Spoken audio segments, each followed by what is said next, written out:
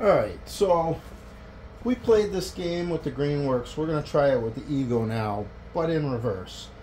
I'm going to take the Ego comes with a 325 8-tooth drive, which is quite a bit bigger than a 7-tooth drive, which provides it with the 30 meter per second chain speed. So what I'm going to do here is we're going to make a cut with this thing. We're going to make a couple of cuts, and then we're going to swap, and we're going to try a couple of cuts with the lower speed, higher torque, and see what difference that makes on the Ego's performance. Just kind of to see if it's modifiable, if it gains you anything, or if you're better off sticking with what it came with. Because sometimes the engineers really know what they're doing, and sometimes they miss a thing or two. So, can we catch them? Or did they know what they were talking about? Let's find out. My experience has been that it can go either way. Sometimes they're right on point, and sometimes it's like, oh, you missed it. So, let's give it a shot here. So, there's a little snap ring here, and we're just going to take this. I'll give you an up close on how to swap this ring. So, see that snap ring? Now I got this little screwdriver. I think it's, I don't know, Tractor Supply or Harbor Freight, nothing crazy, but it's rugged enough but small enough to fit right in there.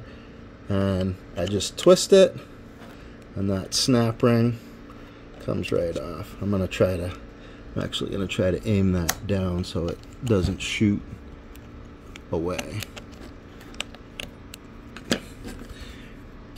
Now I'll use the bigger one to get it the rest of the way. The scrunch.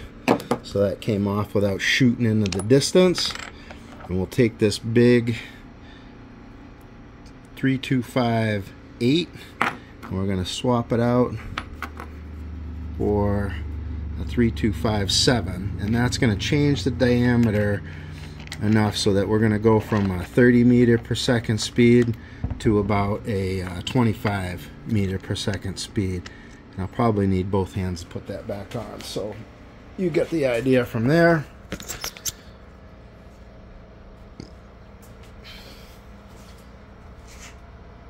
Same thing, I'll just take that snap ring.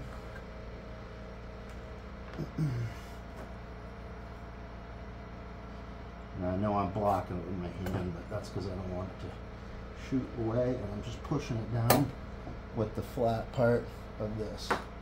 And it's on there.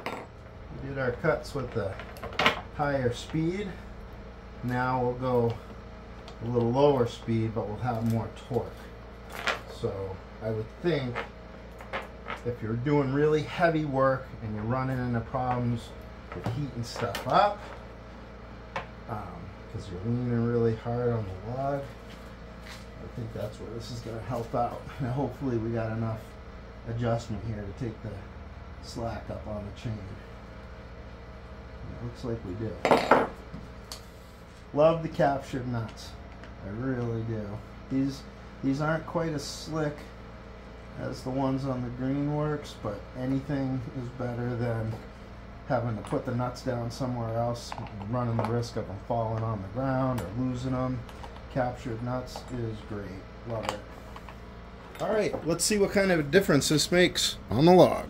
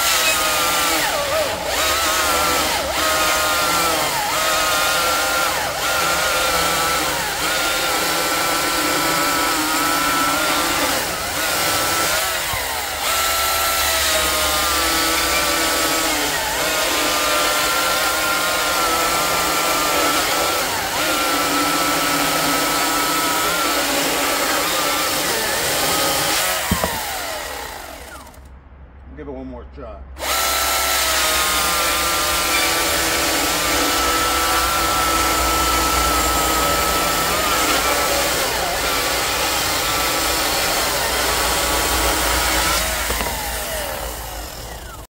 Alright, so the results were very minimal difference in time. I mean, you could almost call it even. I think I got a slightly better best time with the 8-tooth one that comes with it. But I'll tell you, from my experience with the saw, if you're going to be really leaning on it and cutting a lot of wood, maybe that smaller diameter one that offers more torque would keep the battery from getting so hot, because I've definitely run into problems with the battery overheating when I lean on it too much. So maybe the little bit of slower speed and more torque would help it if you're really working it with big 20-inch wood.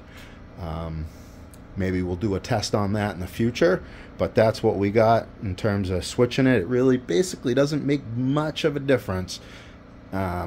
So again, you know, based on the experience, I think it might be useful if you're really going to be working that thing to use that 325 7-tooth to gain the torque. So hope that's helpful to anybody out there. Thanks for watching. We'll see you again.